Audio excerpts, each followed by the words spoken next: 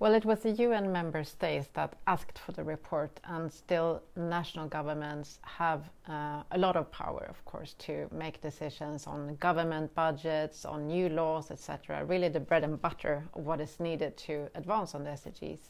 So that's a primary audience, but I really do hope that business leaders and local government politicians read it. Of course, other scientists and experts, because what we point out in the report is that there is an accountability gap in reaching the goals. So we really need this mobilization of a lot of actors to not just take action, but also demand action from their governments.